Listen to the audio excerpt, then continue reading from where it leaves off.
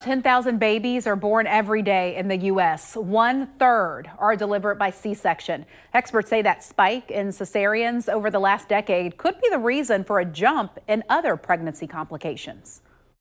You got it? Yeah. 4-year-old James is Elise Lovett's miracle.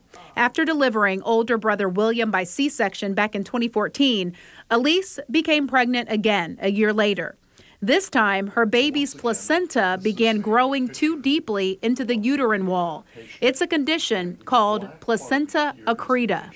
You go online and you read that there's a 13% chance that you would die from this condition, that you're going to bleed out. Elise sought out maternal fetal specialist Dr. Abdullah Alkhan, the director of the Center for Abnormal Placentation. No mother should ever fear childbirth. I think that's just wrong. Placenta accreta has quadrupled since the 1980s, going from 1 in 1,250 pregnancies to 1 in 272. Doctors say previous C-sections are the #1 risk factor for this condition. Dr. Alkhan and his colleagues monitor women throughout their pregnancies, deliver babies by C-section, and then sometimes remove the uterus. While a traditional C-section usually takes 40 minutes, these complex operations take several hours.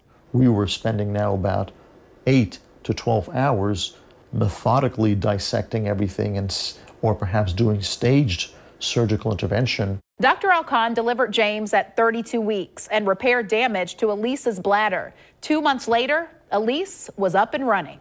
It's such a precious gift to be able to be with your child, hold your child, have a miracle child, and really say that you and your child are survivors and warriors.